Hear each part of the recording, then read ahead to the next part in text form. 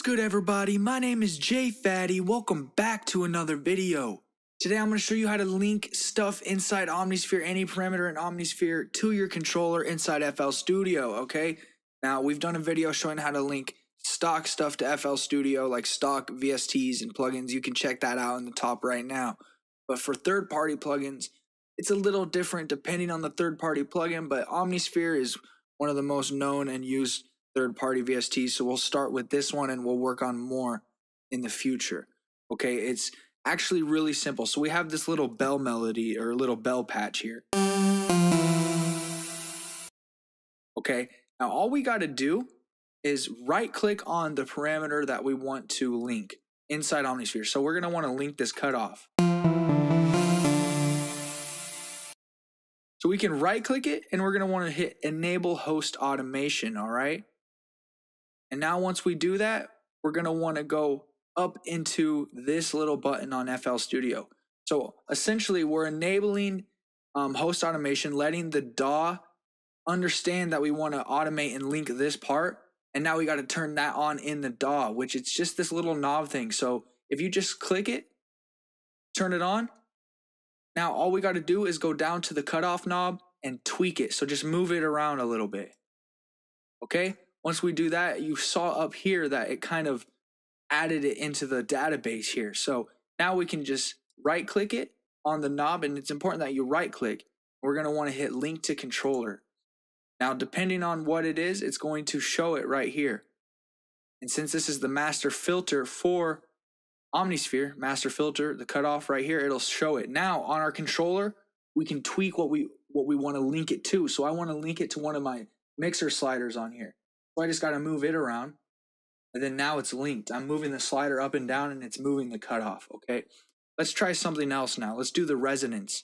Same process. Right-click the resonance, enable host automation, okay?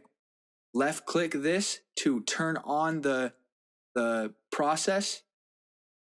It'll glow once you know it's on. And now we just tweak the resonance, and it adds it up here at the top, okay? You saw it say +1 Omnisphere Master Res, okay? Now we right-click it, link to controller, and this time it's the Master Res or Master Resonance.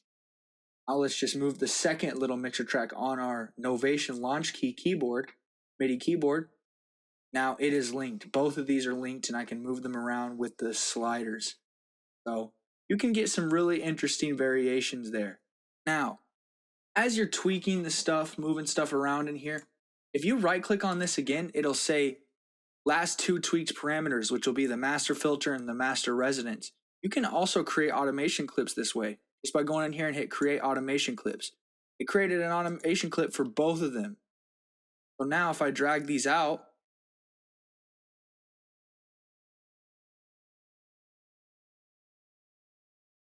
just have something like this.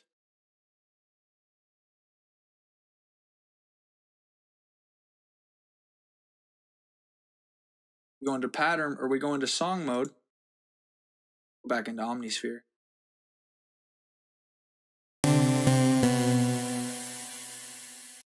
So let's just let this play through the 8 bars, and as it goes through the automation, you'll see the stuff moving.